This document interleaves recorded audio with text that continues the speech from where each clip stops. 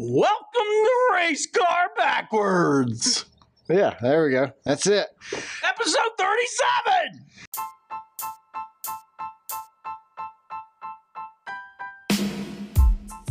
Race car spelled backwards is still race car.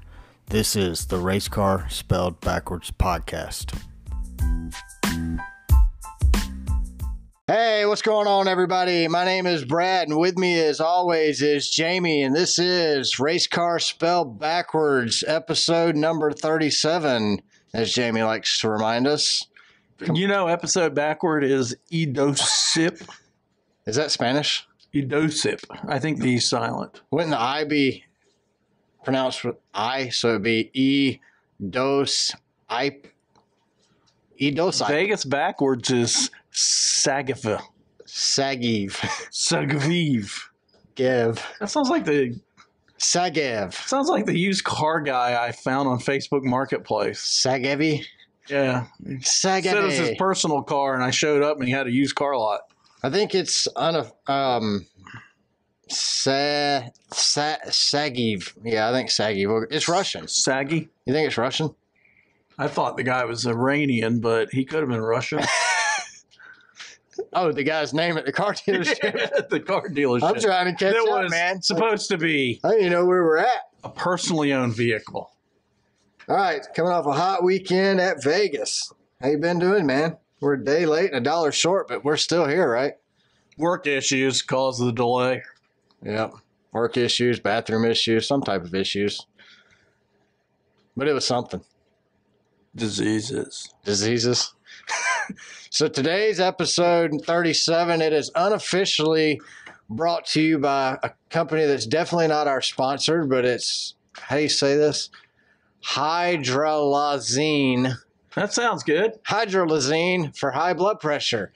Hydralazine is used without other medications to treat high blood pressure. Lowering your blood pressure prevents strokes or heart attacks. It works by relaxing the blood vessels so blood can flow through your body more easily. You didn't say vasodilator. Dude, I'm skipping these big words. Vasodilator. Hydralazine is called a vasodilator. Huh. Didn't know that. Some of the side effects of hydralazine are headaches, pounding fast heartbeat, loss of appetite. Should it be slowed down if you're taking it for high blood pressure? Yeah, you would think you wouldn't have fast pounding heartbeats. But you can lose your appetite, causes nausea and vomiting and diarrhea. You know, I think if you had the diarrhea and vomiting first, your nausea would come afterwards. And you'd lose your appetite. Ain't nothing worse than vomiting and diarrhea at the same exact time. Have you ever noticed when you vomit, you taste it all day? Yeah, you can't. It's so nasty. You can't get that out with toothpaste. That's why dizziness may occur. Yeah, because you're smelling your vomit all day long. Ugh. This medication may also cause nerve problems. That's serious. It can cause severe tiredness, aching, swollen joints, rash on nose and cheeks, swollen glands, signs of kidney problems, signs of infection, easy bruising and bleeding. This drug may cause you dizziness. Alcohol and marijuana also can cause you dizziness. A sore throat that doesn't go away. Why the heck would you take this? This is what I don't get. It says this drug may cause you dizziness, period. Then it says alcohol or marijuana can also cause you dizziness. So is it saying that alcohol and marijuana mixed with hydralazine causes dizziness? Or is it just saying that alcohol and marijuana can cause dizziness? So you're about done when you take this. Pretty much. You're on death's doorstep. Well, I mean, yeah. If you start passing out or having trouble breathing, you need to call poison control or 911. It says don't do anything that needs alertness until you can do it safely. What, so you're drunk safe? That's like saying, I'm not drunk, officer. I'm not drunk. I only had 8 drinks. 2 drinks. Two. I mean 2. 8 minus 6, 2. So you could technically be sober, taking hydralazine, get pulled over, and the officer would think you've been drinking alcohol or smoking marijuana because of your dizziness. Where we live, we're going to get tased and beaten too. You see the video when they were still in the goalpost from Neyland Stadium after Tennessee beat Alabama, and the guy's like, "We're taking the goalpost out of here," and you hear zzz. He goes, "Change of plans. Somebody just got tased." It's awesome. All right, so before we get into the NASCAR stuff, one of the new things we're bringing to the show are different items. These would actually make good Christmas gifts. They're cheap. You can find them on Amazon. So, should we put links on our website so we can get a little penny here and there? Nah. No, because we're unofficially, officially, not officially sponsored by these people. They don't even know it. Jeez, I need another day off. So the first item I found on Amazon is something I knew you would really like, Jamie. It is a roast beef sandwich bath bomb. That is so nasty, dude. It says the bath just got delicious. You've had a hunger for relaxation all day. Now you can slip into a delicious new way to enjoy a fresh dip. These cool bath bombs make the best gift for mom or dad. No, it does not. These are great for me time. The taste of freedom. Is beef the taste of freedom? It's American. This is a handmade bath balls are a scrumptious treat for the whole body. Well, we can get rid of the handmade bath. Roast beef bath bombs are proudly handcrafted in the USA. Get your hands off my balls. These are perfect bath bombs to give away. Do not eat. Housewarming. Oh my goodness. These are perfect for housewarming gifts. Can you? I don't know, man. I can't. Oh, I can't. Do you look at the reviews, dude? So the only question posed. That means these people bought them. I know this. The only question anybody asked was, "But does it smell like it?" Or, "But what does it smell like?" And it says the giant bath bombs are scented like root beer. So root beer doesn't taste like roast beef soda to me. Well, one of the reviews from Agent K says, "Not even in the ballpark of a roast beef sandwich. This smells like mint leaves." Well, look at that. The guy wanted to take a bath with his wife. Yeah, Chris gave it a 1 out of 5. He bought it this year. Smells girly, very disappointing. It does not smell like roast beef or gravy. My wife bought this in hopes of taking a bath that smells like it, but unfortunately, it's just a funny saying on the front. Won't be buying again. The way I imagine this is they're like two morbidly obese people, and they're in the mood, and they want to bathe in roast beef before they get it on. Do you throw this bath bomb in the hot tub? Oh, I don't know who in their right mind would buy one of these other than Agent K and Chris. They did it this year. Yep. Second item we have is the yodeling pickle. It's a musical toy. I think this, from what I was reading, it's about a 5 to 6 inch long pickle. You sure this wasn't an adult toy there, Brad? I'm positive. Are you sure? It says electronic yodeling pickle. Yeah. Batteries included. Great gift for the person who has everything except a yodeling pickle. But it says right there, is it waterproof? No. It says yodel my EU. It says... What is your EU? I think that's how you spell yodelehi-hoo. Isn't that how you do yodels? Did I do that right? I'm not Switzerland, Swedish, whatever yodelers. You've never heard of yodel? I've heard of yodel. Did I do it right? Yodelehi-hoo. I don't know. I have no idea. Janet, are you out there? We're going to need you to help us out. When I went to Switzerland, I didn't see a single yodeler. Not a single yodeler. Well, in the ad for the yodeling pickle, it says... Why has it got to tell me how long it is? Are you sick and tired of trying to convince a jar of pickles to yodel? These people are on some serious heroin here. So one of the questions... There's the reviews. One of the questions for the yodeling pickle, it says, is the pickle dill or bread and butter? I don't want to sound picklist, but it's a thing to know if the something... Is bread and butter what's a pickle what I call a sweet pickle? He said it's pickle neutral. Those are the response. Pickle neutral. He says, when I designed the pickle, it was a generic pickle, not any type of pickle in particular. All right, so Amanda McCarthy gave it a 1 out of 5, said it looks cool, but it doesn't work. Was given to my husband for Christmas. He thought it was neat until he opened it and tried to get it to yodel. It sounded like a sick dog underwater. He said he will just keep it in its package because at least it looks neat. Not worth the money for a paperweight. Grandma Geek, right? Am I saying this right? I mean, you're the review expert. Grandma Geek gave it a 1 out of 5. Many years ago, when I was a kid, you could get a musical toy that when you blew on it... Why is she all nostalgic? And blocked different holes. Blew on it and blocked different holes? What the hell? You would make yodeling sounds. Yeah, I would too. I grew up watching old 40s and 50s movies on a big box TV. Many of these movies had singers doing yodeling. That is what I thought this toy was. So I bought 6. 6? She bought 6 for opening on Christmas. Unfortunately, this toy only makes one small tune. There's no way to make different sounds. Well, Grandma, when you were blowing and blocking holes, I'm sure you got more than one tune. Well, it says she got many different tunes. Yeah. All right, so she's very popular too. This next toy, that's disgusting, is by far my favorite. I actually tweeted this out earlier, a picture. It's called the Squirt Wee Pee Boy Set by Art Creativity. But look at the picture. They're pissing on each other. Laugh out loud. Get the giggles going with the Art Creativity Wee Pee Boy Set. It comes with 2 boy peeing squirter toys, each standing at 7.5 inches tall. Simply fill the base with water, pull down the shorts for a stream of water and laughter that never grows old. Anyone will love this.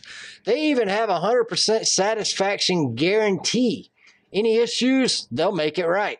It has a leak-free design. So there's a picture. It's a little girl and a little boy.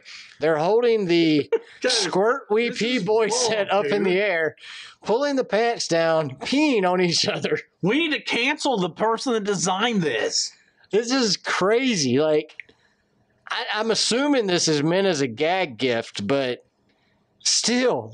What was that store that was in malls that had these kind of things?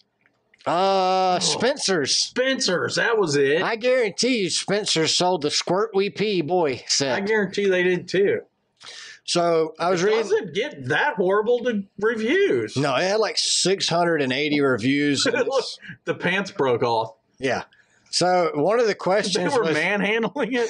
That was Grandma. It says, does it show a pee-pee? No, just a tiny hole where the water squirts out. It's non-gender. Yeah. Wouldn't it be little girl? Oh, yeah, I guess so. It's not gender neutral. So it's transgender. Jamie Clark. Not me. Gave it a 4 out of 5. My kids thought these were great. I have boys ages 6 to 8 and girls ages 10 to 11. And they were all amused. Unfortunately, the shorts of these Wee Pee boys break off easily. If they lose their shorts, like they want to do more than pee, doesn't if they lose their shorts, they can't pee anymore. Really? That's what it says. Oh, no. It says one broke off on the first day entirely. The second one still has his shorts on and still works. Kyle Johnson says one works perfect, the other has a leak. Isn't that the whole purpose, is for it to leak? I think so. Ugh. MJ, so I guess Michael Jordan bought some of these for him and Denny. He gave it to the drivers. Bubba. He said it was his booby prize. He said he bought it as a gift for Secret Santa. Oh, think he drew Bubba? Maybe they were doing Dirty Santa. So it says the toy's pants broke off within the first hour because somebody was manhandling it. That was Bubba. I'm glad it came in a set of 2. It comes in a set of 2 so you can pee on each other. Well, that's amazing. I think we should order some of these. We should order them and do a giveaway. They look creepy, dude. Look at They look like the Doughboy. He's happy about peeing on you. Like the Pillsbury Doughboy kind of. Ugh. You need to report abuse. It says help for report abuse. Report abuse. This is how you abuse children. It's hilarious. The photo of the kids pulling the pants down. peeing on each other. It's like, why? At least they're in the appropriate. They're in Florida, no California. Oh yeah, These probably cause cancer in California, actually. A little boy are peeing on Pulling the pants down Jill. causes cancer in California. Jill, that little boy just pee on me, Jill. Oh. All right, so raced in Vegas this weekend. On the Jeff Gluck poll, was it a good race? 86% said yes, 14% said no. On a scale of 1 to 10, Jamie, was it a good race? What do you give it? I give it a 7, and I think that even the poll is wrong. It's just that we've had such a crappy last few races that an average race is now fantastic. I'll be honest, I thought the race was not as good, this race, as the spring race there was. But we've had crappy races the last month and a half, so. Well, that's not helping any. No,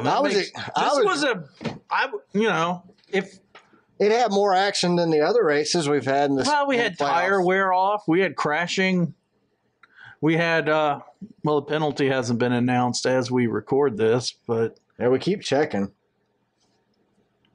but we're getting nothing. How about the playoff guys racing for a win? That was nice. I mean, I didn't like the fact that Joey won, but at least we had playoff drivers up front. Yeah, all day. I mean, and during the restarts, you had 3-4 wide racing for a couple laps, and then you had the high line working for some guys, the low line working for the others. So, I mean, I think we had a little bit of everything in this race as far as we still had passing on long runs too. That's what I'm saying. Like we had. Yeah, it was a good race. You had more than what we've had. Like the Roval was absolutely. I mean, I give it a 7 even. I gave it a 7.5. I don't know if we're doing halves, but I went with a half because I didn't feel like it deserved an 8. We make the rules, so yeah, we accept halves this week. Just this week. Yeah. We won't be doing halves next week. It's every other week. I didn't want to give it a full 8. I didn't feel like it was a full 8 for me. I felt like it was a 7.5. Well, I look at things as my grades when I was in school, and a 7 is a 70. Which was average for me. Yeah, I give it give it what I saw on my report cards every quarter. A C. They give it a high B. If I did that, I'd be giving it Fs every week. The world gives it a high B, an 86%. Well, like I said, I think Jeff Gluck's poll was skewed in a sense too, because the races have been so horrible up until Vegas that people were just happy to see some type of racing. Wow, we actually saw racing and passing. That's awesome. I mean, Vegas is probably one of the hottest markets for sports just because of the gambling, the sports betting. I mean, you got the Raiders that moved there from Oakland. So I would think Vegas. Didn't they have a championship hockey team? I'm not into hockey, but I think so. No, absolutely. Or they lost in the championship, something. Vegas seems too hot for hockey.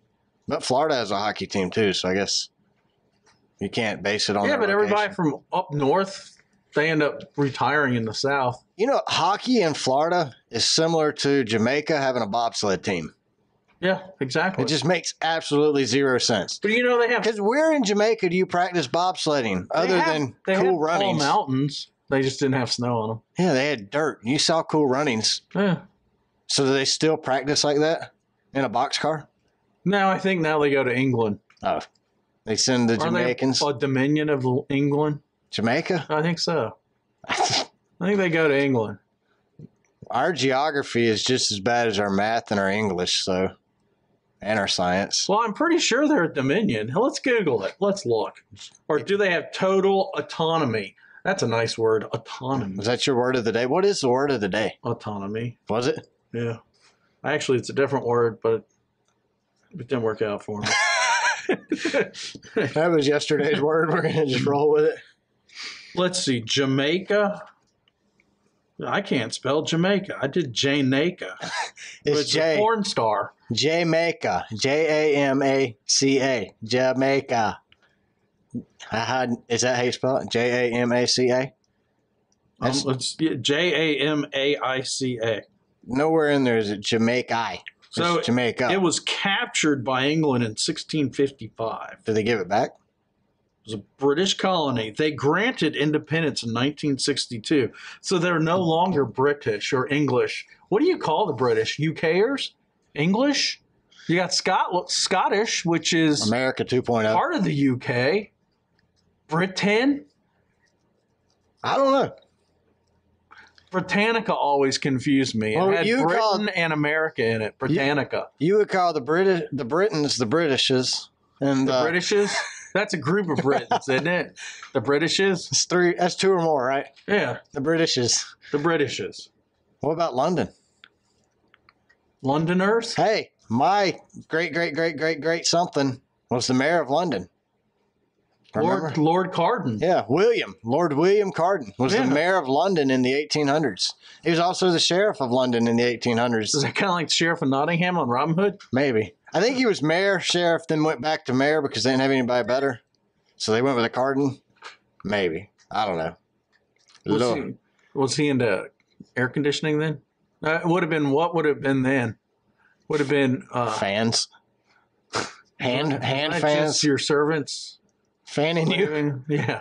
Open the window. Turn the air on. Your serfs. I think opening the window was equivalent to turning the air on back then. Well, maybe he designed homes for airflow. Well, no, he was a sheriff and a mayor. And He mayor, had to be a jack of all trades back then. what do mayors actually do? Anything? I think they tell other people what to do. They're in charge. Oh, they're delegators. Yeah. Okay, I can get down with that. They're upper management for the government system. It would be lower management, right? The governor, it's the mayor, then the governor. I'd like to work on the road crew for my county. They never do anything. We were coming down the street the other day at the road crew for our county. The guy supposed to hold the stop sign, he's laying in the back of the truck talking on the phone. Wow. It seems safe, right? That's how you get an accident. Well, wouldn't you think if your job is to hold the sign to go stop to slow and you go on lunch break, wouldn't you think you would have a fill-in? I would think so. I mean, I've noticed with my county's road crew, there's a guy in the backhoe, 3 or 4 supervisors discussing what the guy in the backhoe's doing. Then there's 2 guys with the stupid paddle, stop, go. Yeah. So I want to be one of those 3 guys just having a little powwow. Hey, they make decent money too. I looked into it at one time. When I was doing heating and air installs, I looked into being a stop sign turner because it's a high paying job because it's a high risk job. So Why? People won't pay attention to your paddle? people might hit you. You're standing in the middle of the road. I wanted to hit them a couple times. You- I've had them turn around to go, and then cars are still coming. Like, That's the problem right now with driving. Like, nobody knows how to drive. They can't stop looking at their dang cell phone long enough to drive. Like, I've seen some of the dumbest things ever on the road here recently, and every single one of them is looking at their cell phone. well, I have a story about that. There was a guy in a white Mercedes texting yesterday, going real slow. But that's all I can tell you. My attorney advised me there's 6 months, and I can still get a ticket. Really? Yeah. Well, you have an attorney on, like, retainer? I'm related. Oh yeah. Oh, Chuck? Oh, Right. Homer. Homer? That's Yeah. what I call this time. Well, Chuck's not that kind of attorney. Hey, I'm not sure. He listens. Let's be nice. Thanks for listening, Chuck. We love Chuck. Yeah, up, Chuck. He's given us some great legal advice. Well, maybe. We don't know. We haven't been sued yet. I don't know if it was So, great. you know, It's worked. we haven't been sued yet. Thanks, Chuck. Yeah. All right, Xfinity race. Haley Deegan runs her first Xfinity race and finishes 13th. She did pretty good. Dude, if they don't put her in an Xfinity car next season, they are really missing the boat. Like, the Truck Series What is... team do you think would put her in? She Any needs team. good equipment, though. She does. Well, it wasn't bad equipment she was in Saturday. I mean, she came home 13th, so... But you got to get her out of the Truck Series. That's where I'm getting at. Like, the Truck Series is a cesspool for wrecking. The cars are harder to drive than the trucks, and that's where Haley was excelling at because you gave her a challenge. Well, it is a crash derby every week on the Truck Series. I think Haley needs to be moved up. Let's give her 2 years in the Xfinity. Let them figure out how to make race cars in the Cup Series again once we get another race. Well, we've had a couple of drivers go up from Xfinity to Cup. Are those seats all gone? Oh, yeah. They filled them already. I really would like to have seen Haley go to JRM, but she's married to Ford right now. I think JRM would have given her the best chance to win. And maybe she does. Maybe she moves up to a mid-tier team in the Xfinity Series next year. Maybe she can go drive for Brandon Brown, since Brandon Brown's not going to drive for Brandon Brown Motorsports anymore, or built for Brandon Motorsport, or Brandon Built Motorsports, whatever the heck it's called. It was made for him. Didn't he once say it wasn't his? Well, he said his dad owns it. That's why it's called Brandon Built Motorsports. Because his dad built it for Brandon? Yeah. Except they're letting Chris Wrong drive right now. Is his dad a billionaire? I mean, where did the money come from? No, that's why they're letting that other kid that wrecks every week drive, Chris Wright. Or Chris Wrong. Because he can pay for the ride? Yep. His daddy's got more money than Brandon's daddy. I think that's what NASCAR's becoming. Whose daddy has the most money? Who's your daddy? Is that what they asked in an interview? Who's your daddy? Who's your daddy?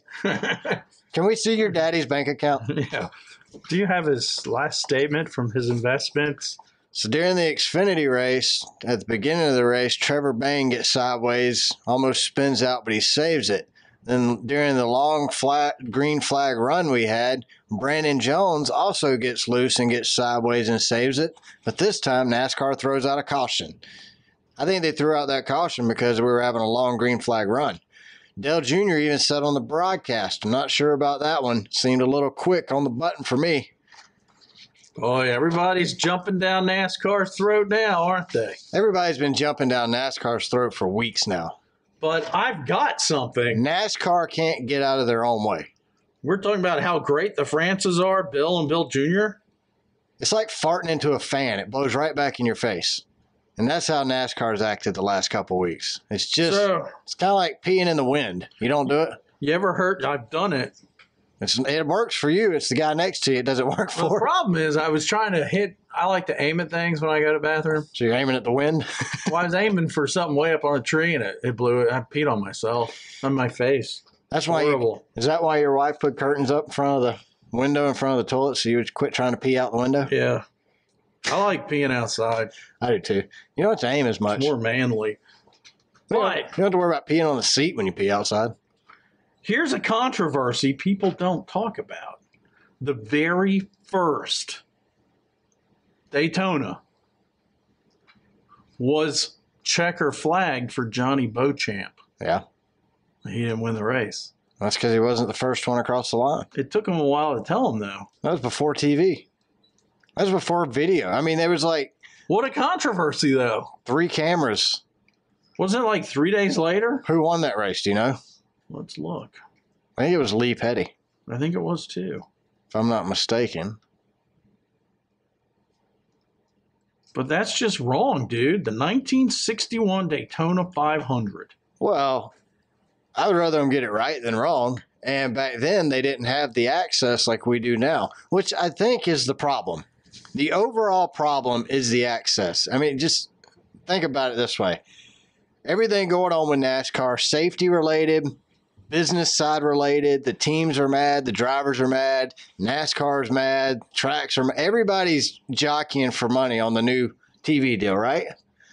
This isn't nothing new. This has happened before. We had the manufacturer wars, the tire wars. We had guys going on strike. Richard Petty left the sport and went and raced drag cars for a year. It's because they wouldn't let him have his Hemi. So what I'm saying is all the crap that's currently going on is nothing new. The only new part is our access. Well, I mean, also had down a rabbit hole. I went down it over the weekend.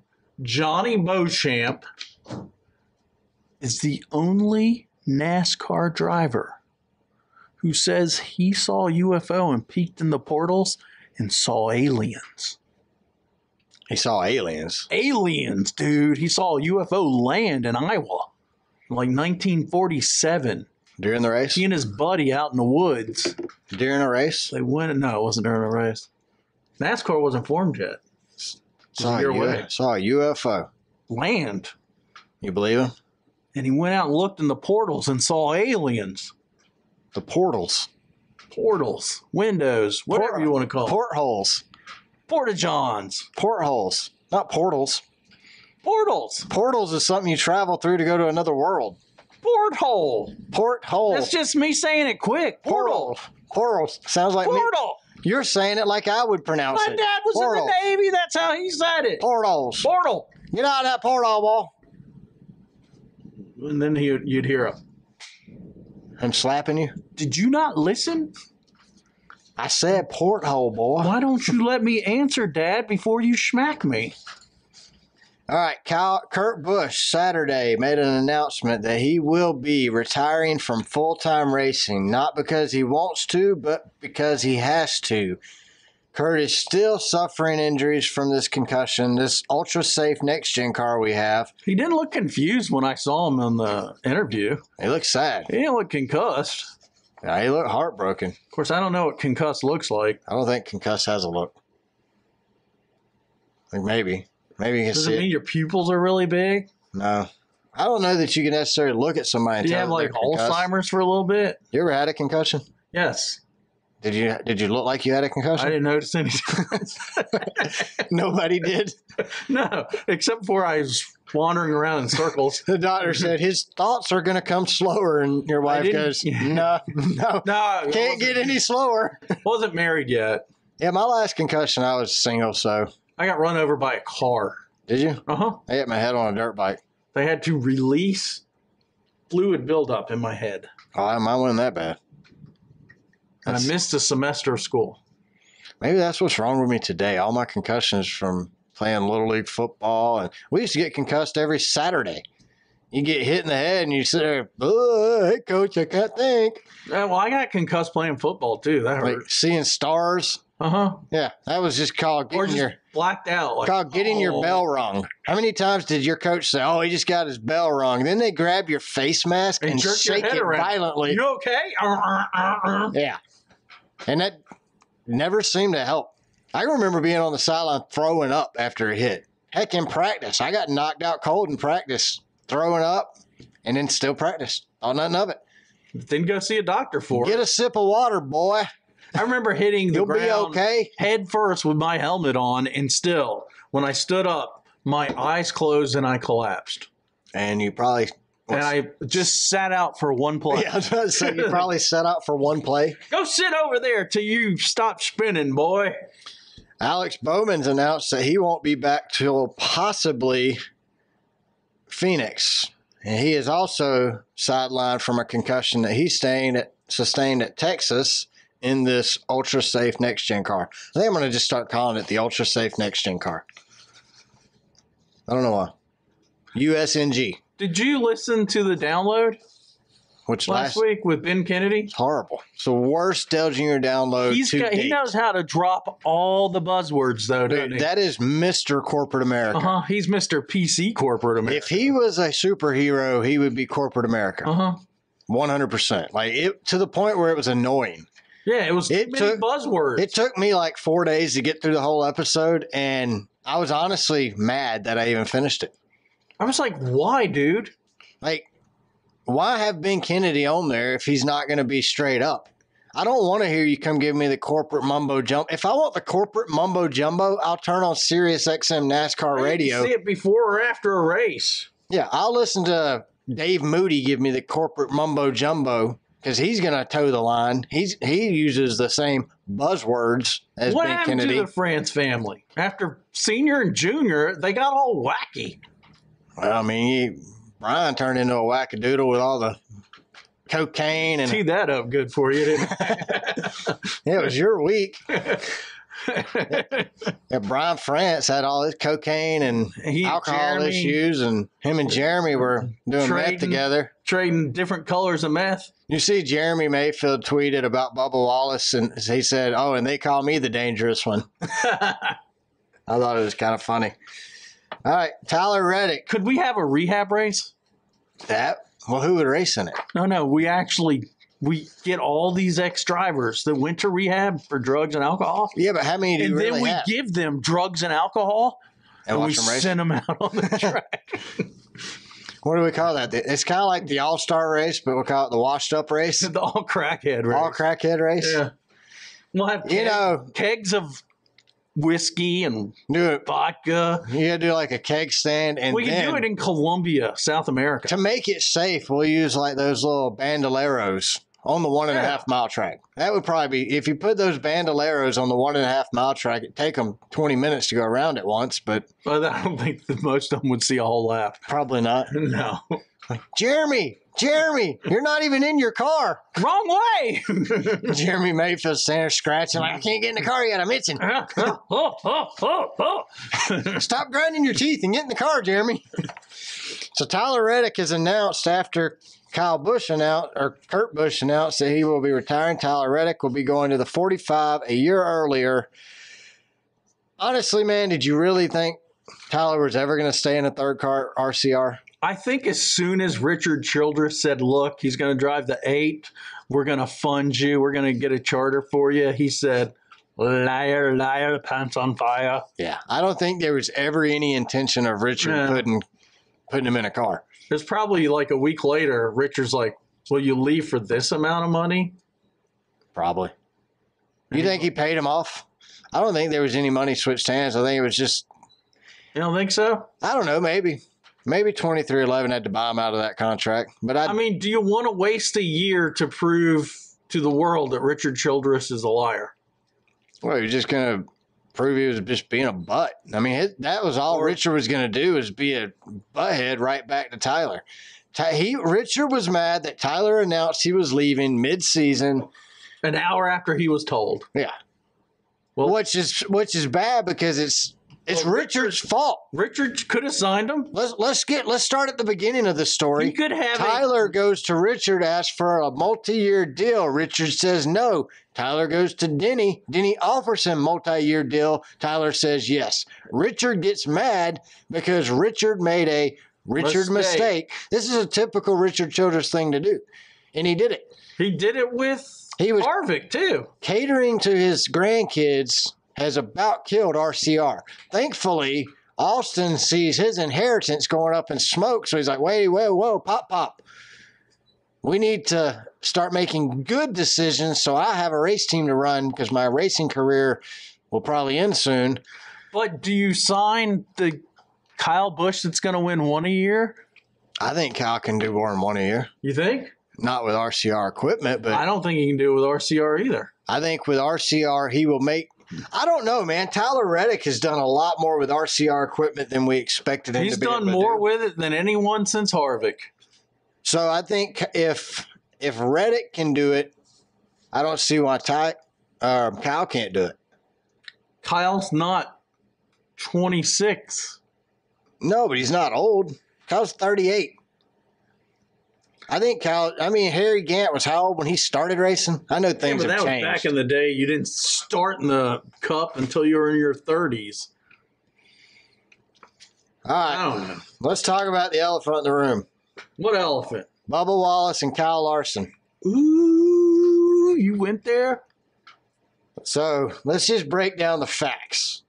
Bubba Wallace, Kyle Larson racing hard. Kyle Larson washed him up the track. There's no denying it.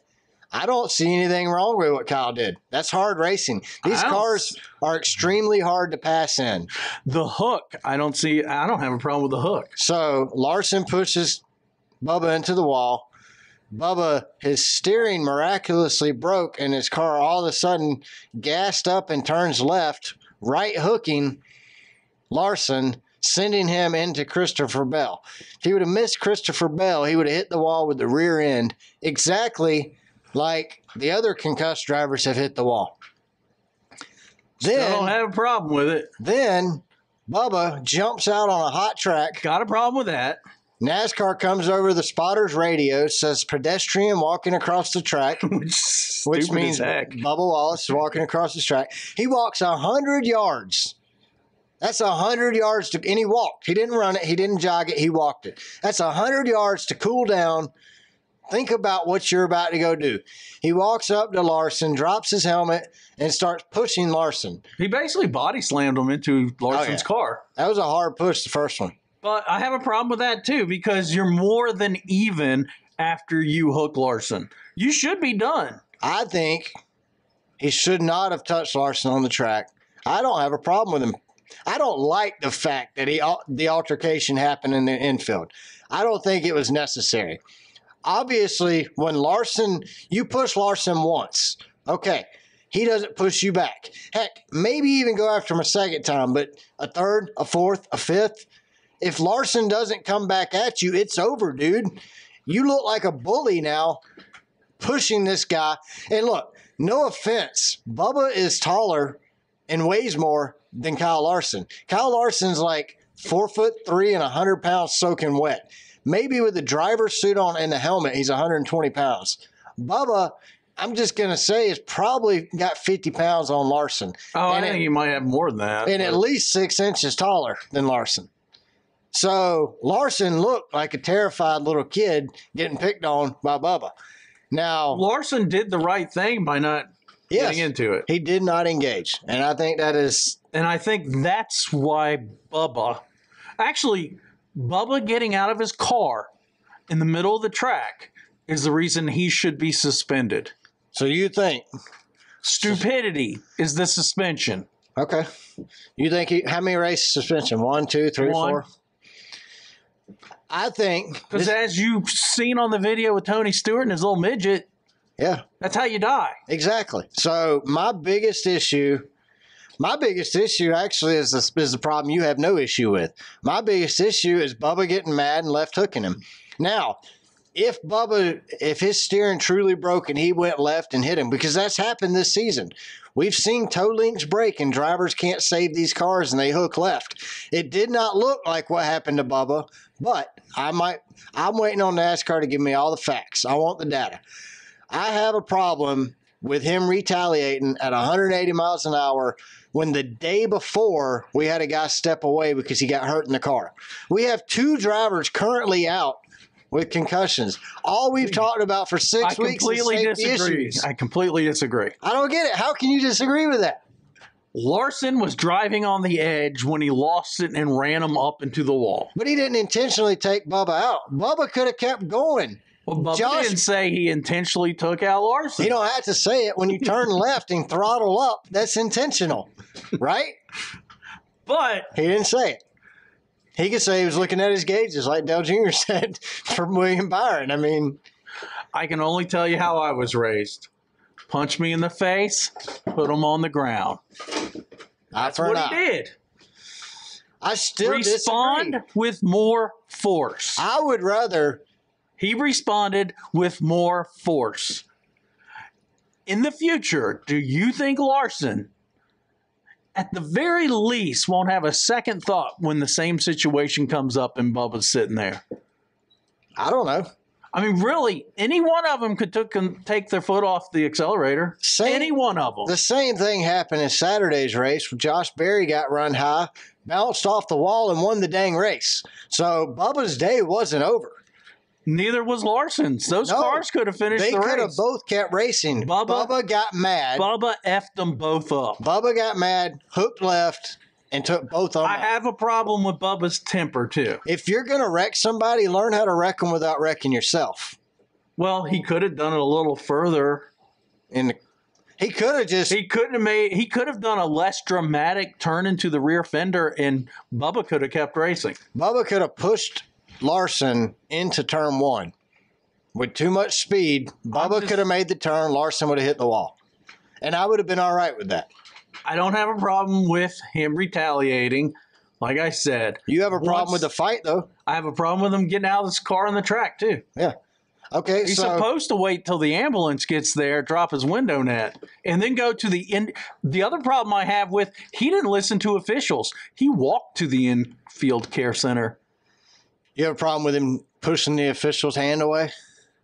He probably should have done that. I mean, it's not a big deal. I don't think unless the official's crying, broke a wrist or something, which I highly doubt. This is my problem. The official put his hand on Bubba first. You touch me, you're asking for it. At that point, like I said, it's not a big deal. Season. It's not a big deal to me. Exactly. I think my biggest problem is he can't control his anger. Can't control it. Most of these drivers can't control their temper, though. Well, but he could have done it, as we've already said. He could have been a lot more smart about the way he got revenge. And not wrecked himself. Pretty stupid. And took out a teammate, or a Toyota teammate at least. Took out another Toyota who's in the playoffs. You got Bubba apologizing to Chris Bell, like, I'm sorry I took you out. I think that apology is an empty apology. Well, then you got Larson thanking Christopher Bell for stopping him from hitting the wall rear first. Look, Joey Logano said that could have ended Kyle Larson's career. That, to me, that was on the line, or it could end his life. But doing a lap at 180 could just end your career too. So wrecking at 180 could end your career, yeah. But Joey thought there's no room for that, said you can't do that in NASCAR in a Sirius XM interview today, which I think is kind of comical because Joey's cost how many wrecks at super speedways for aggressive blocking? Oh, no, he's the same. That's the thing. Kyle Larson got out of the car and said it. We've all done it. I mean, Ty Gibbs did it on pit road and got a $75,000 penalty. So I would expect Bubba to get a $100,000 penalty, 100 owner points taken away for the on-track altercation. Well, look at Tony Stewart. I expect Bubba Wallace to get expended. Well, get suspended for one race for walking across a live track. I agree with that. Nothing from the fight. Zero. I don't think anger management. I don't think anything. I don't think anything comes of the fight. But all of that was from his stupidity, his inability to control his anger. He was past even when he wrecked them. Well, Bubba Wallace did put out an apology. Yeah, it was kind of half-ass. Yeah, I mean, so here's the thing. He opened his apology with, I want to apologize for my actions on Sunday following the on-track incident with Kyle Larson in the number 5 car. To me, that is basically admitting that he did something wrong with the 5 car. He's not really apologizing because look at the next paragraph. My behavior does not align with the core values that are shared by 2311 Racing and our partners who have played a crucial role in my incredible journey to the top of this great sport. Well, so he's apologizing not because he feels bad for what he did. He's apologizing because they're partners.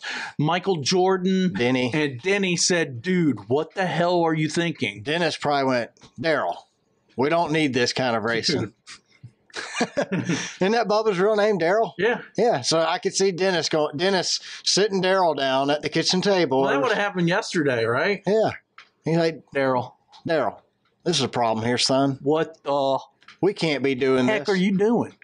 You wrecked a $300,000 car.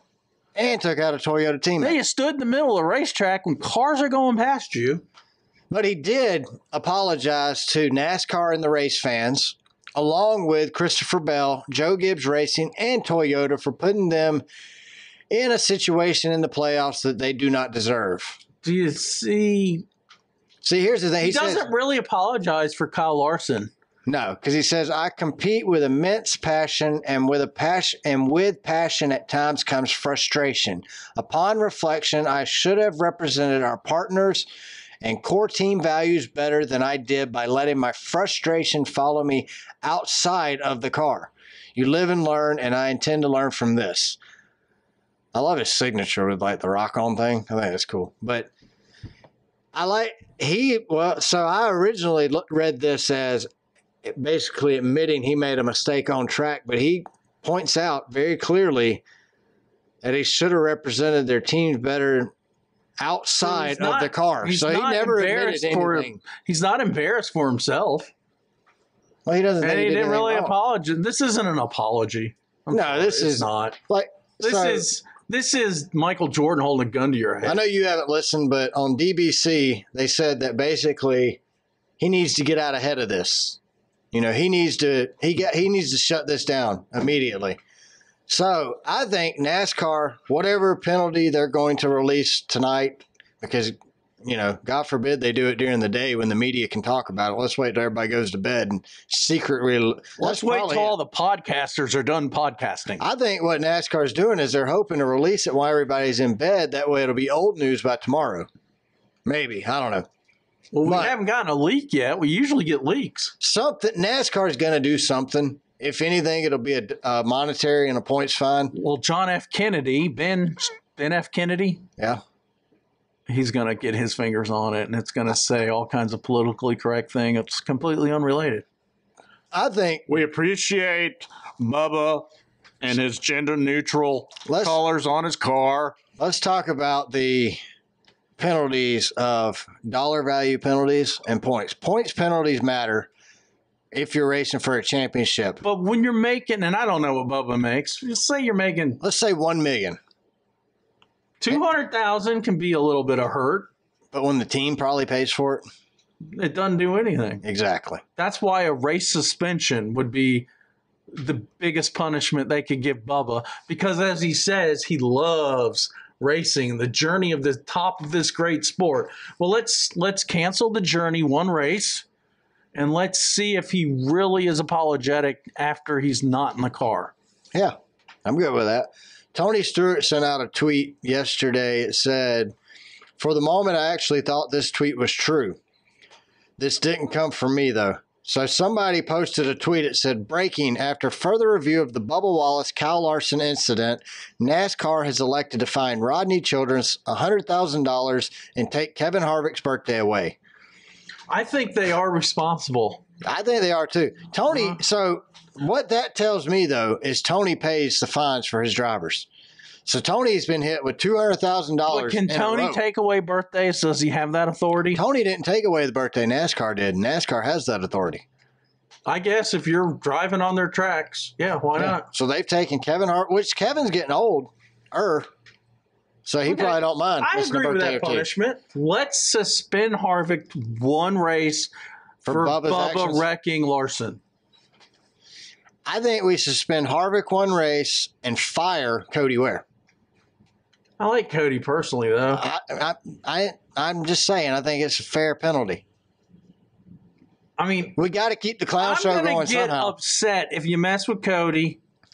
Corey what if they do nothing? What if NASCAR does nothing? McLeod, who pronounce it McLeod. I love BJ McLeod, dude. He's awesome. All three of them are cool. So Corey LaJoie's got a new teammate next year. Did you see that? Yeah. It's going to be Mr. Happy. If you've looked at the announcement, it has Ty Dillon with this face of, "Oh my God, my life sucks and I hate everything." But it says, "I'm really excited for the 2023 and this great opportunity with Spire Motorsports." And then it has Ty Dillon sitting there behind her microphone like he just pooped his pants. But let's talk about this for a second. I know I listened to Corey LaJoie stacking pennies. He complains about having inferior equipment, but he is with Spires. What does he expect? Yeah. But Corey has had some great finishes this year. Ty hasn't. Well, Ty's Ty. Ty's in better equipment currently than he's going to be in next year. Do you not think Petty GMS? Did you notice at RCR Museum there was like one little thing representing Ty? Yeah, his baby blanket, right? Yeah. It's from when he was born. I think Pop forgot all about Ty. I don't think Pop shows favoritism. One grandson's in the 3 and the other one's in the 77 at Spire. Let's not forget their father also works for Pop. So Pops and Pop are not looking out for little Ty. Well, I think they are, because isn't Spire? They get their equipment from RCR. And Petty GMS? Yeah. So they keep putting Ty in affiliate cars that he'll keep tearing up. So they have to get new cars from RCR. So really, good business decision. It's a great business model.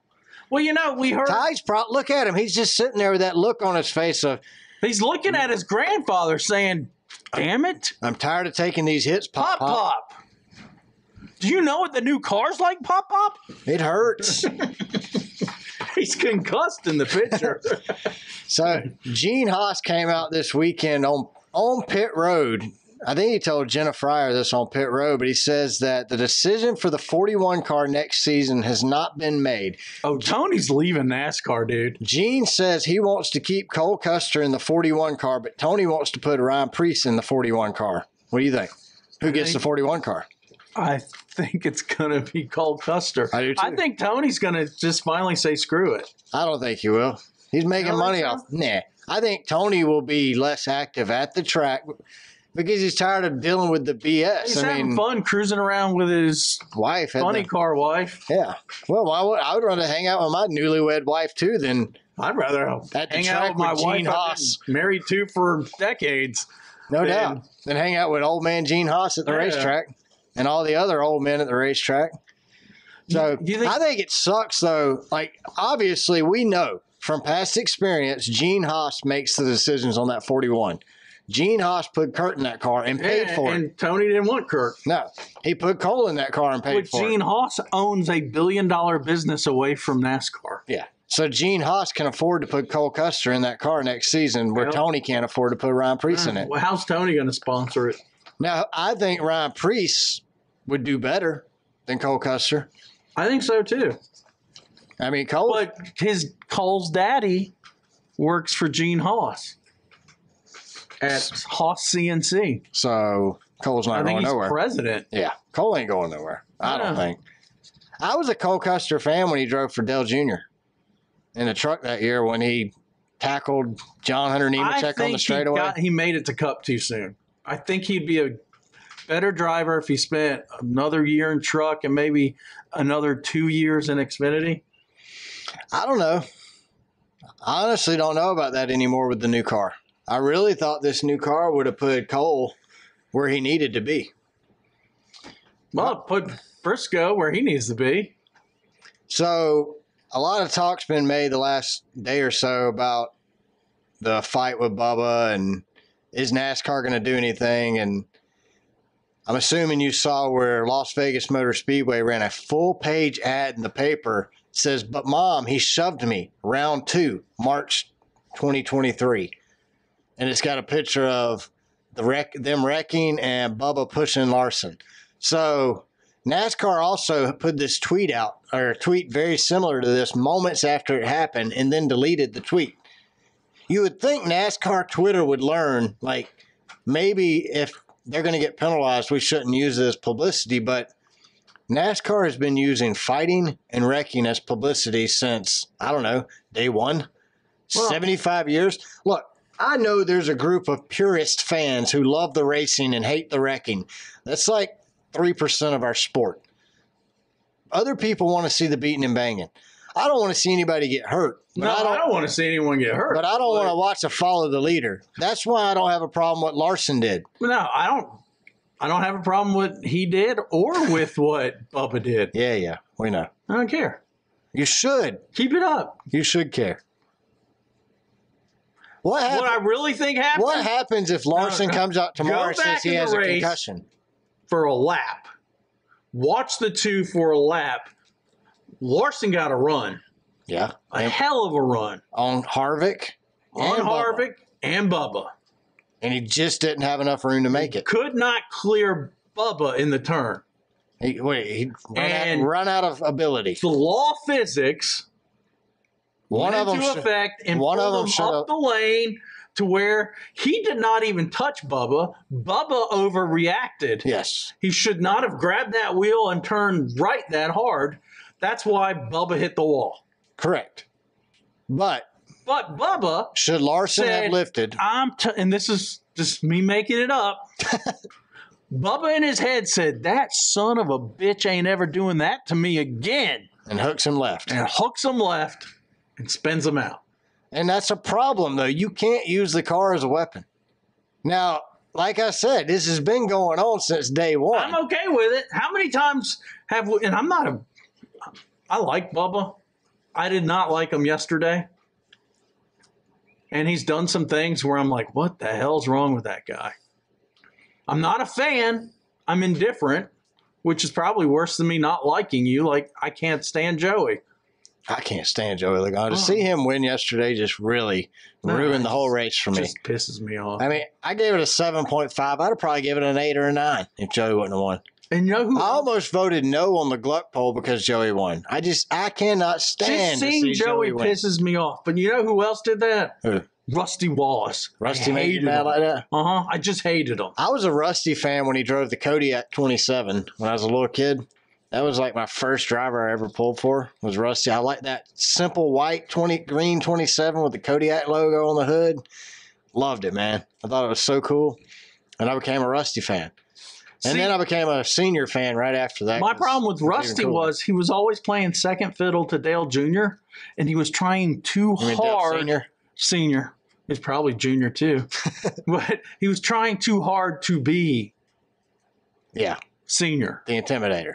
And he just was like that goofy guy that's trying to hang out with your friends that just doesn't belong. I think their on-track altercations and their off-track altercations could be kind of confusing too. But we don't see their off track. But that's what I'm saying. That kind of takes me back to where I started on this whole deal.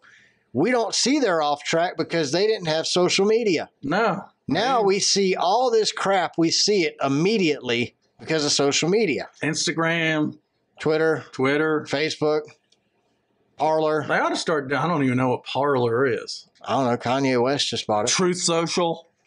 What's that? I don't know. Which one did Trump make? I think it's Truth Social. Or was that Parler? I can't remember. Kanye West just bought one of them. I saw it on Twitter. That's because he got banned from everything too. So he had to go buy his own? Yeah. All right. He hates his own people. So NASCAR announced that they will be bringing rain tires to short tracks starting as soon as next season. Are they going to make them have windshield wipers too? I think it's dumb. Oh no, I think they should race regardless of the weather, except for lightning. I do too. Just throw rain tires on, let them go. I think we could have figured out, like Bristol, for example. I think they can put a cover over Bristol. Leave the middle open so when it rains, the rain goes to the infield only, but it covers the track. Covers the stands and covers the track. Bristol, so instead you saw it on that Russell Crowe movie, it has to Gladiator. be cheaper. Remember the Romans would pull that shade over everything but the center of the Colosseum. So why can't we do that? I mean, that was the Romans. This is 2023, 2022. Maybe we should get Russell Crowe a job at NASCAR. How much money you think they invested in these rain tires? Wouldn't it have been cheaper to throw up a tarp? Probably. I mean, we got tarps that are already invented. Poles have already been invented to hold the tarp up. You can go to Tractor Supply and get those blue ones pretty cheap. I covered the camper with a 30 by 20 tarp this weekend. Mm-hmm. So you could buy like 10 of those and cover Bristol. And bungee cords. That's it. all you need. You could hook them to the top row of the stairs. You can make a frame out of 2-inch PVC. And fill it with bungee water. cords. I'm telling you, it would have to be cheaper to do that than to make a rain tire. I would be mad if I went to a race and it rained and they kept racing on rain tires and they had nowhere dry for me to sit and watch the race. So what you've done is basically create a tire for TV. Therefore, the in-person stuff does not matter. What does that tell you? Yeah, exactly. Yeah, that's my problem. We don't care how many butts are in the seats. No. And that's why with the product NASCAR is currently putting on the track this season, it's probably good that not a lot of people are going. Because it would just run them off. Talladega was horrible. When do you think NASCAR peaked? 2005? 2. 2002, 2003. It's been downhill since. I mean, you used to not be able to get tickets to any race, except for Atlanta. Bristol, you basically had to die. You had to be on a waiting list. You could put Bristol ticket and your campground, you could put in your will. And people did that. And you were on a waiting list for like 5 years just to get tickets to Bristol. Now they can't give them away. I mean, they did the All-Star race for like $25 at Bristol. You could go to your kitchen and get a hot dog and a beer a lot cheaper than you can at the track. Josh Berry has announced that he will be running full-time at JRM Motorsports again next year. I think Josh Berry will be the Cup driver for Junior. Maybe. In 2 to 3 years. Hey, he's going to race for a championship here at Bristol. I mean, Phoenix here in a couple weeks. You heard the download, right? Where he said it's too expensive. I'm not willing to drop 20, 30 million. Yeah. I don't blame him. I have a feeling the NASCAR charter bubble is going to pop. Or it just keeps going up. You really don't. I don't think it'll keep going up. You've got to. Jeff Gordon said he doesn't make any money off of it. What's the point of the charter?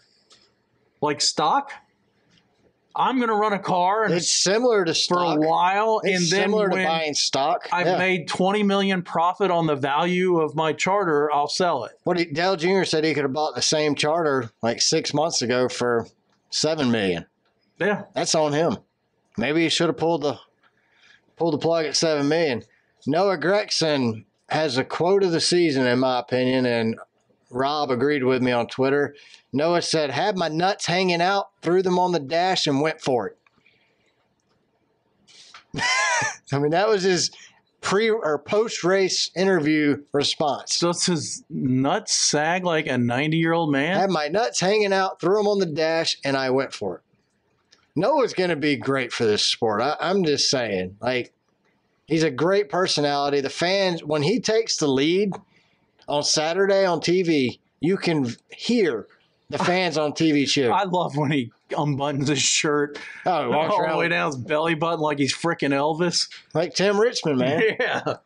But then he's just showing he doesn't wear the proper fire safety attire. He probably has to put it on before he hops in the car. I don't think he does. Good for him.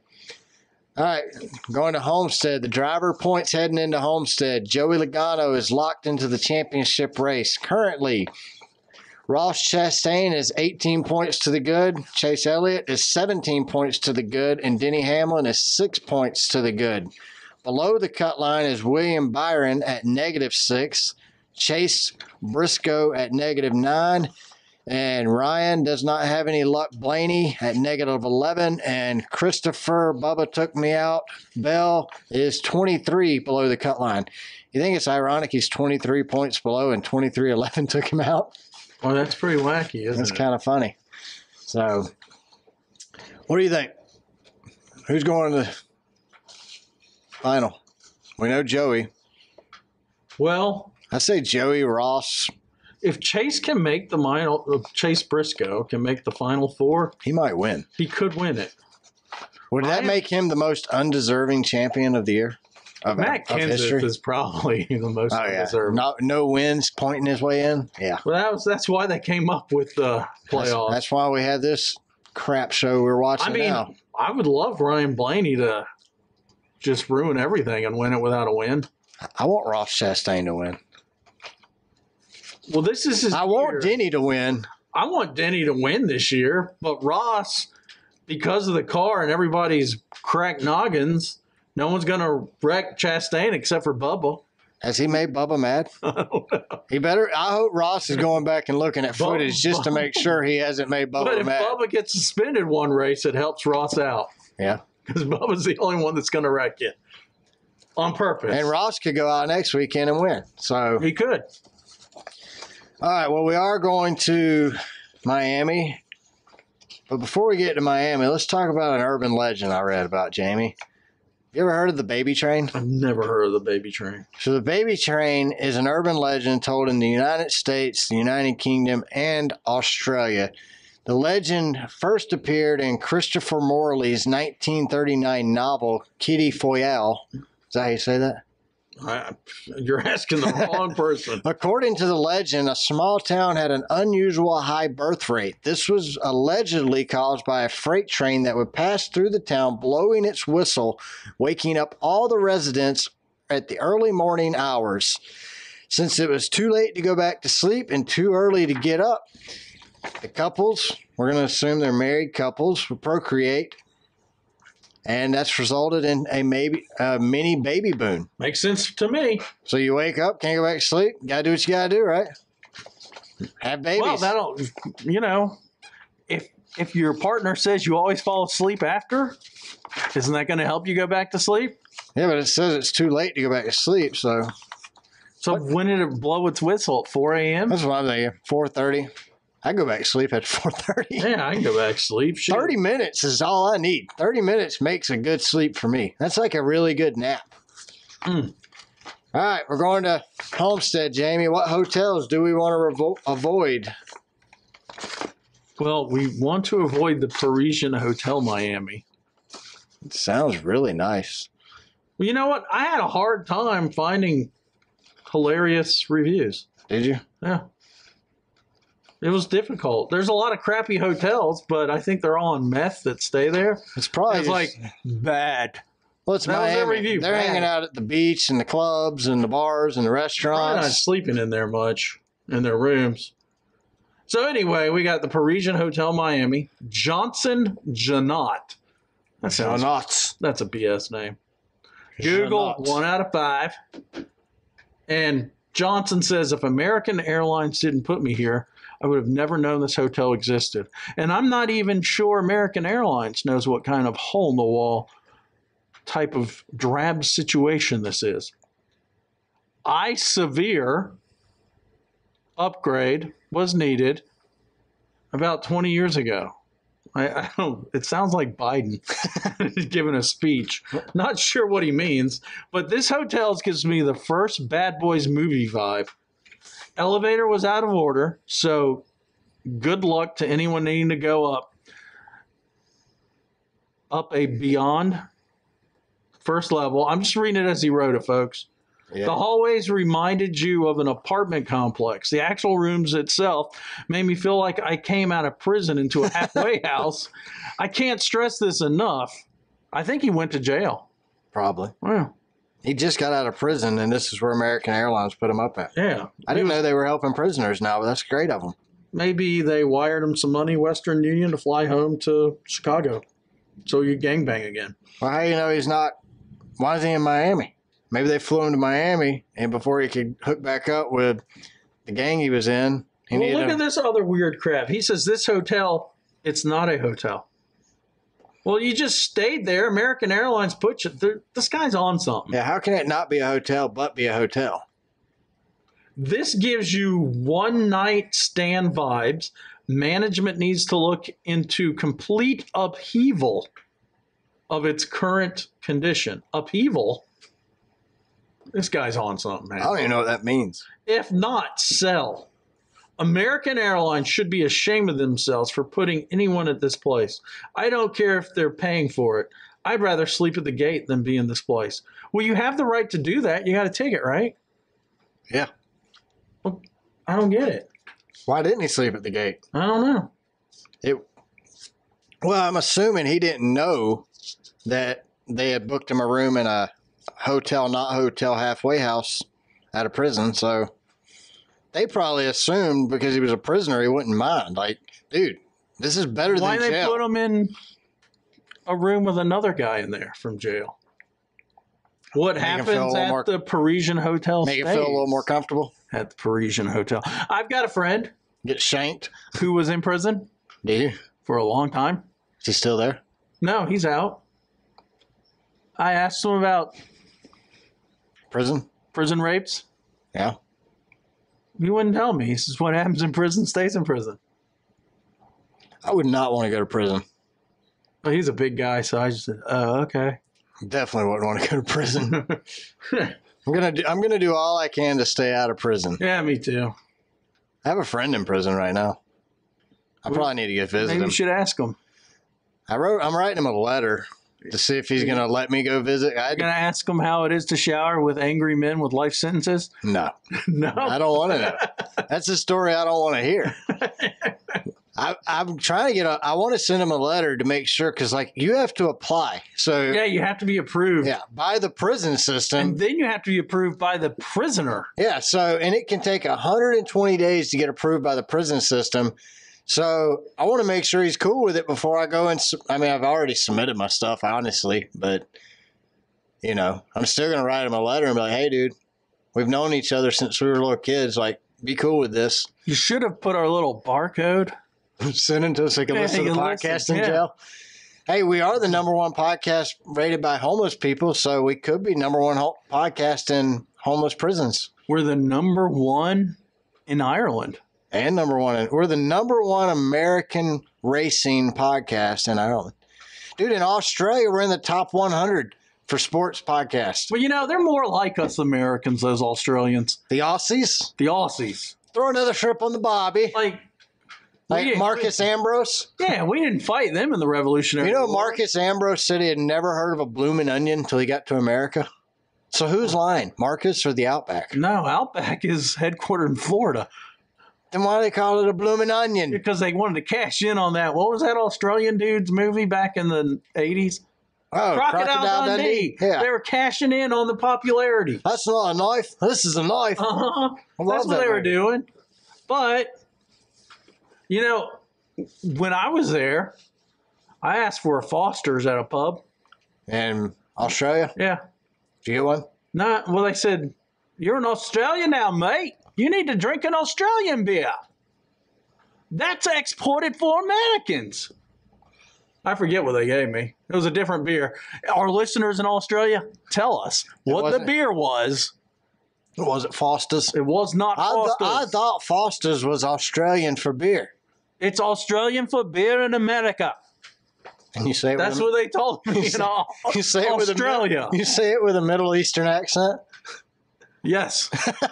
That was an Austrian accent. Austria. That's not Australia. Yeah. I've been to Austria. Australia is plural. I've been to Vienna. That's not Australia. It's the capital of Australia. What's that movie where, Dumb and Dumber? She's like, I'm from Austria. He goes, oh, throw another shrimp on the bobby. That's a good movie. And they race like we do, kind of. They have road courses, but it used to be Super V8. Now it's just supercars. They just beat the crap out of each other. So it's similar to NASCAR. Yeah. Maybe that's what we should do. We should mix them all together. What's that big circuit that they just raced last weekend up there? Where? Well, up is the wrong one. It's called down under, huh? The Roval? No. They have a track down there. It's a road course. Okay. And they do. The Australian Roval? It's a 1,000-mile race. Oh, that's cool. I watched it. That would be fun. I wonder why I forgot it. Let's look. All right. Where are we going next? We're going to Motel Blue. Okay. By Sherry Cruz, 1960. You think that's her date of birth? It definitely is. Yeah, that's what I'm thinking. She's from Oakland. She gave it a 2 out of 5, which I don't do that often. But why would you give it a 2 out of 5 and you start it with a void? I don't know. That's not a 2. That's a 1. She didn't go down the I would give it 0 stars if I could hole. Instead, she gave it 2. I was going to give it 0. The rooms were not that bad. At least other than the couple of cockroaches we encountered. She starts with a void. But then she says the rooms aren't that bad. Yeah. It makes no sense. There seems to be quite a bit of prostitution in the motel. With the cockroaches? In fact, one was trying to solicit my boyfriend right in front of me. Maybe the prostitute was soliciting both of you. She's working. Yeah. She doesn't care. It's a job. Yeah. Yeah, whatever. 2 of you, 1 of you, whatever. She got to work. She was upselling. For 1 of you, it's $500. For both of you, it's just $750. I'm just thinking out loud here because this is a podcast, and if I was not thinking out loud, you wouldn't know what I was thinking. But do you really think a prostitute cares if he's married? No. Or has a girl? He's not even got a ring on. This is his girlfriend. So she didn't care either one of them. Yeah. Sex is her job. She's not worried if they're married. So sex is her job. And according to Sherry Cruz, that's not the worst part. It's not. The worst part, the staff, with the exception of the young lady who checked us in, who I'm assuming was nice. The staff was horribly rude, especially one particular housekeeper who was screaming at us in Spanish about our dog. How you know? Well, she should know. Her last name's Cruz. Isn't that Latino? Yeah. And she's from Oakland, California. Yeah. Even though we paid the additional $10 per night pet rent, which was actually legal as he is a service dog and has an ID to prove it. Is that like Herschel Walker's plastic sheriff's badge? I've got an ID. Oh, he's got a badge. Watch out. This is McGruff the Crime Dog. The refrigerator was filthy and the floors underneath the bed did not appear to have been swept in months. The bathroom was a joke as the shower curtain was in the floor and the knob on the bathtub was broken. I would not recommend this place. But she gave it a 2. I can't get over that. All right, so where's it at? She said the floors under the bed did not appear to have been swept in several months. That reminds me, I was staying at a Holiday Inn. I think it was me and you were staying at not a Holiday Inn, the Wiki Tiki Leaky. What was that? Best Western. Yes. They had the little signs under the bed. It says, "Yes, we cleaned even here," except they had cobwebs all over them. It was like dust, dirt, cobweb. It wasn't dirty. It's just dusty under that bed. That's funny. Hey, you know what? Wow. When we do Zoom meetings and stuff, they installed the underground wire for my high-speed internet Oh, out in the country. so They said it'd be 5 to 10 business days before they hooked it up to the house. well, we had the AT&T high-speed internet hooked up here, and they hooked it up, and it was like a week and a half before it ever worked.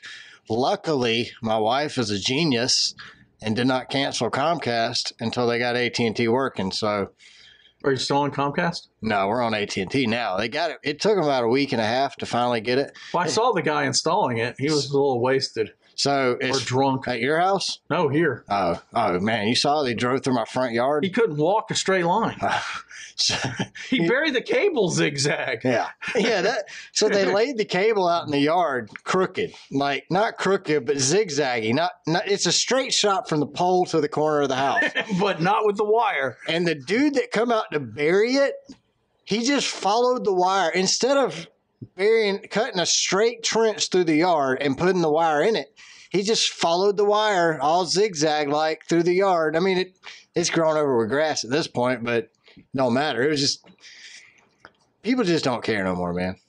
Ever since COVID, customer service has went to crap.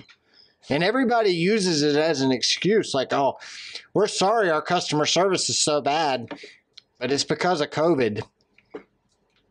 So this next one, Starlight West Motel, is not a funny one. It's really kind of sad. But it's the first one of this kind that I've seen, and it's a review by a mother, not the person that stayed there. And it's Tamara B on Yelp. She gave it a 1 out of 5. And this is why you should avoid this, because it looks like murders happen here.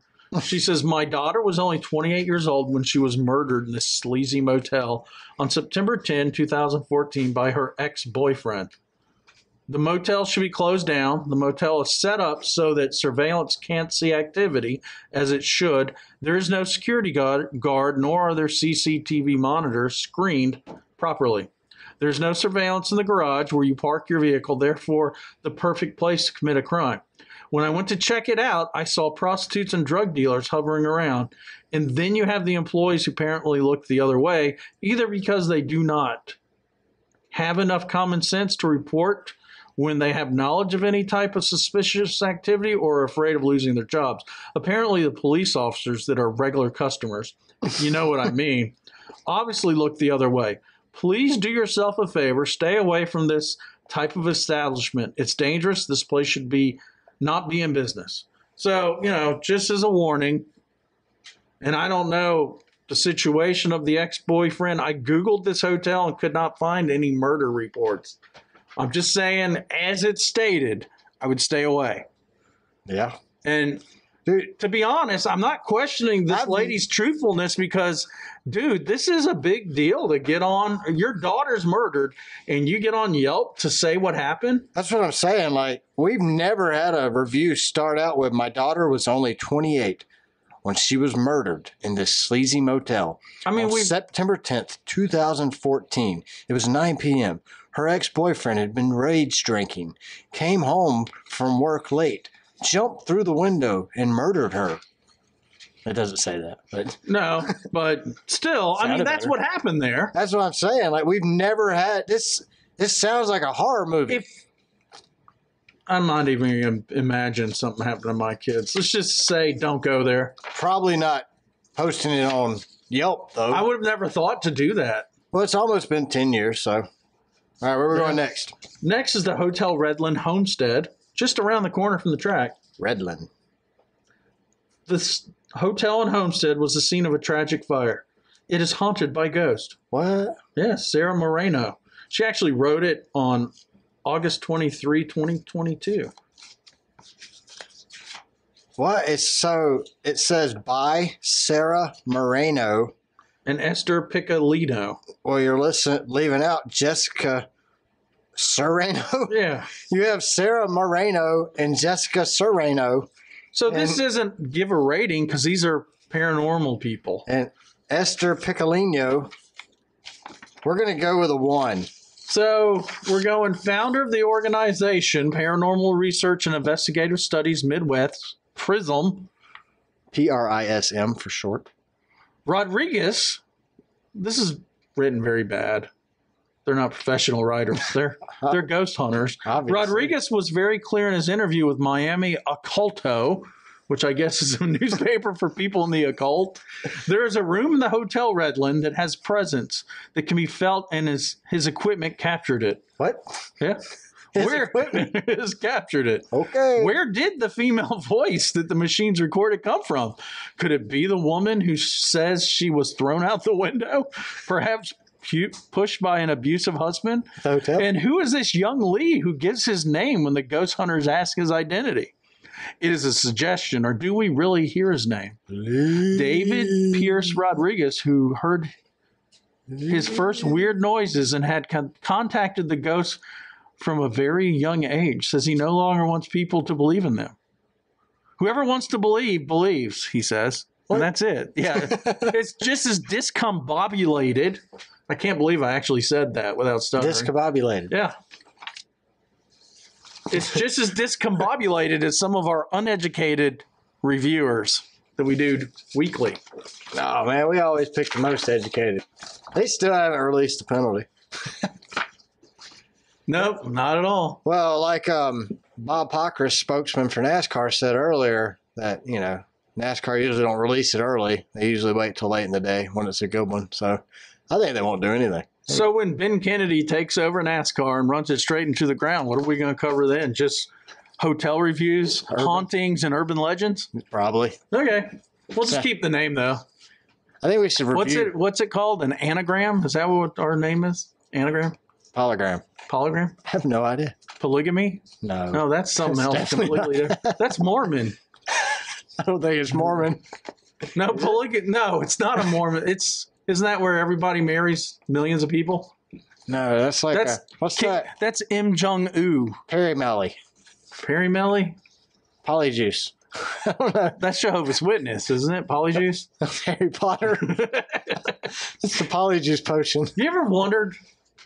And I hope we don't have any Jehovah's Witness listeners. Don't get angry. I don't think they can listen to podcasts. They probably can't. They can't drink coffee or have Christmas either. So they definitely can't listen to podcasts. You ever wondered, though, you drive through all these small towns, there is a Jehovah's Witness church or whatever they call it, temple, sacrificial building.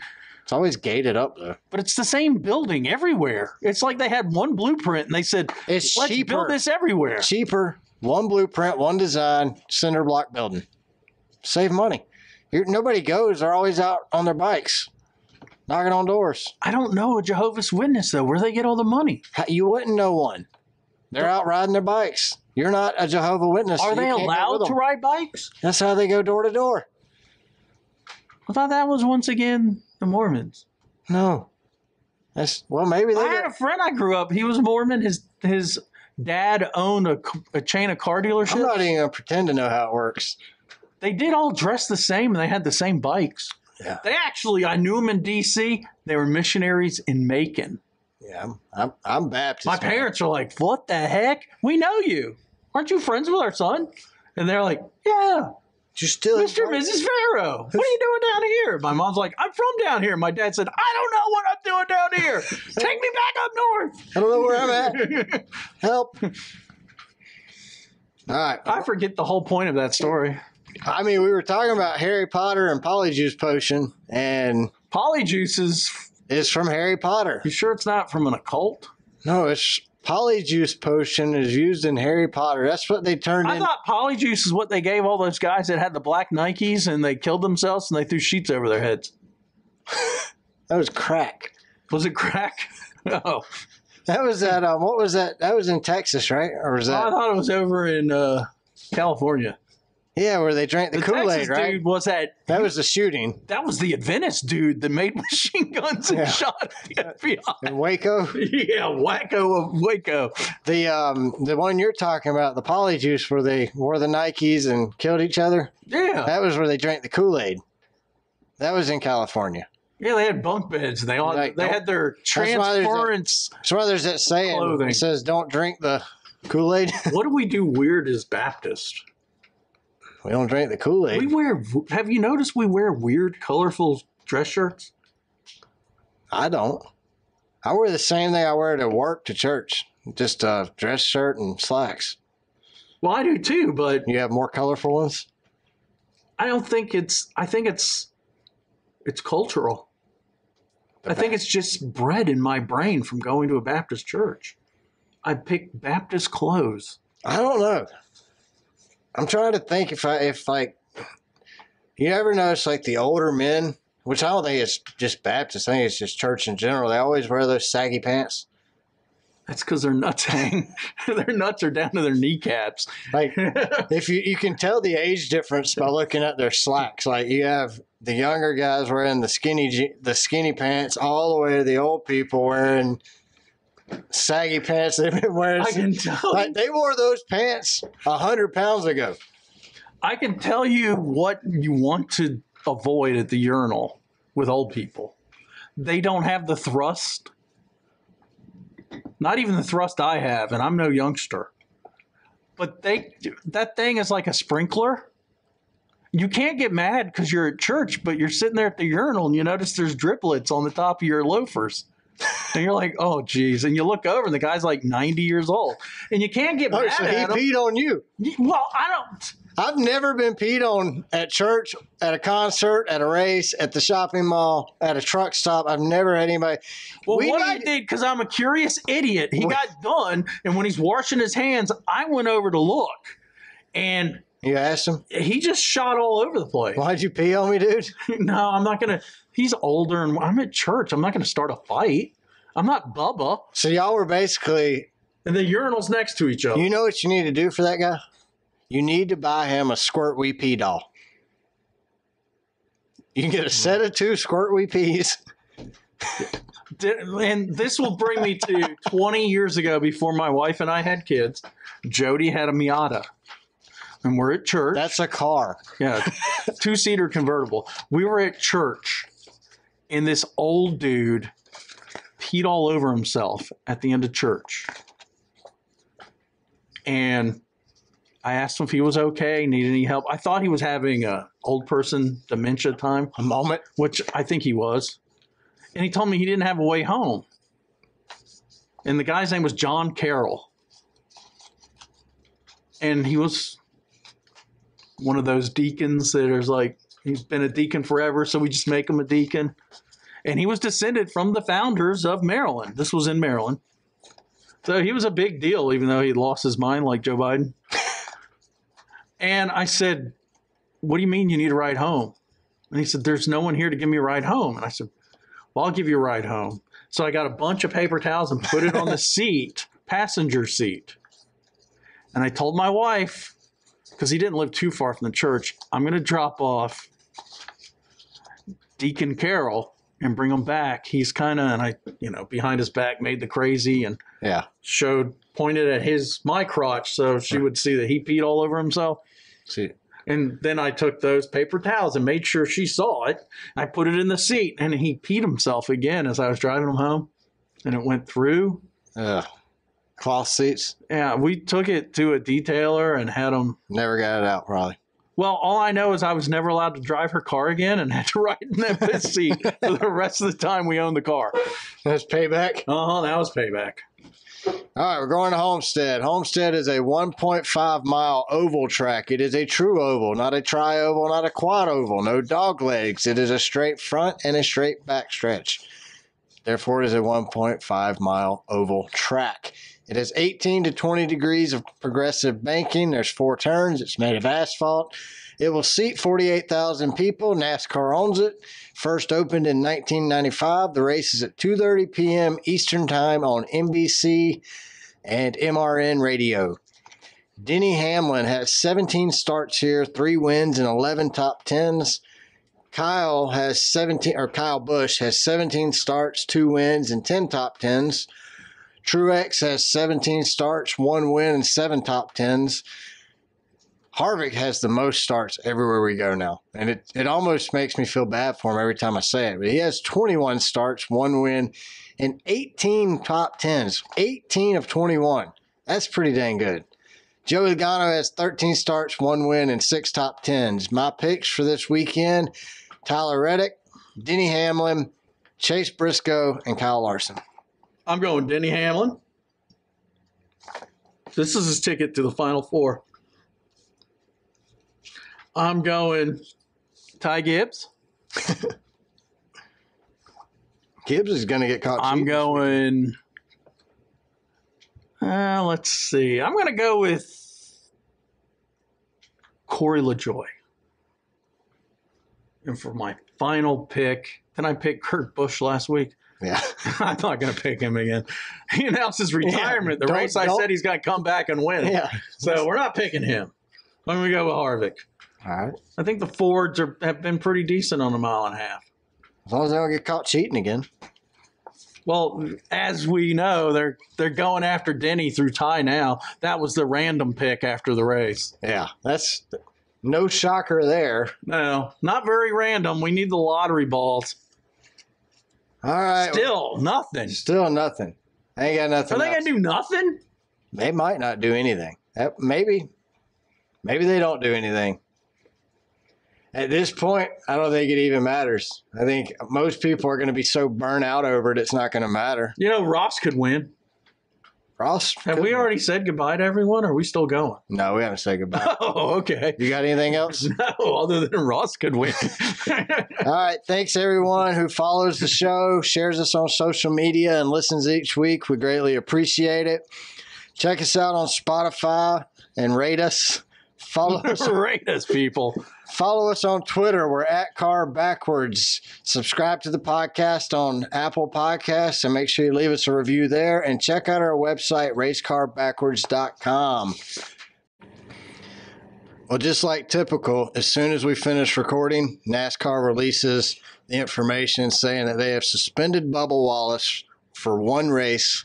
He will not be in Homestead, Miami this weekend due for the incident on the track with Kyle Larson. Jamie, what do you think, man? 100% agree. The money, as we talked about in the podcast we've already recorded, doesn't mean squat to Bubba. Yeah, the points don't mean anything. That don't mean Bubba ain't going to win the championship. There are car owners' points, but obviously Bubba don't care about that either. But you pull him out of the car and sit his ass, you might care about that. So I'm good with it. I think it's the only way to get anybody's attention is make them sit at home. The money, not going to get these guys' attention. Not the big drivers, at least. And if he appeals it, they won't hear him till next week. He's already missed the race. So, and the way NASCAR's went lately is their appeals process has made it worse. So he appeals it, he might miss the next weekend. He'll appeal it Tuesday next week, 2 days after the race. That would suck. Like the race he's missing is Homestead, Miami. If there was a track I would want to go to, it would be Homestead. What do you do? You think he still goes? Is he allowed on the NASCAR owns the track? Can't they ban him? You think they're going to notice him walking in if he's in disguise? Just walk in as a fan, buy a general admission ticket, and go sit with the fans. He could ride in someone's camper. I think that would probably be a cool move by Bubba. Go to the race, sit with the fans, buy a ticket, sit in the stands with the fans. That would be awesome, really. I mean, it'd be a good publicity move for him. Yeah, good PR. He could start tweeting. Yeah, he could tweet from. Well, they don't have Wi-Fi at the track usually, so he can bring a hotspot. Well, the hotspots aren't going to connect. Talladega brought hotspots. They brought it on. Yeah, that was NASCAR. They own it. We had internet at Talladega. Didn't have any phone signal, but we had internet. We had internet at Charlotte. Yeah. That's because we were in the media center. Yeah, the closer you got to the track, the less. The worse it got. Yeah. We had internet 24 hours of Daytona. Yeah, we did. This year, so. Except our fingers were so cold and they were too big in our gloves. Our phone out. So. Yeah. But no, I think it's for once I'm going to congratulate NASCAR for making the right decision. Yep, I agree. No points, no fine, just a 1 week or one race suspension. We move on, move past it. No stupid probation, no stupid anger management. Just you live and learn, right? Well, that should be his anger management lesson. You're sitting at home. Hey, you keep driving like an idiot, you sit at home. That's right. All right, y'all have a good week. We'll holler at you next week. Bye. Again.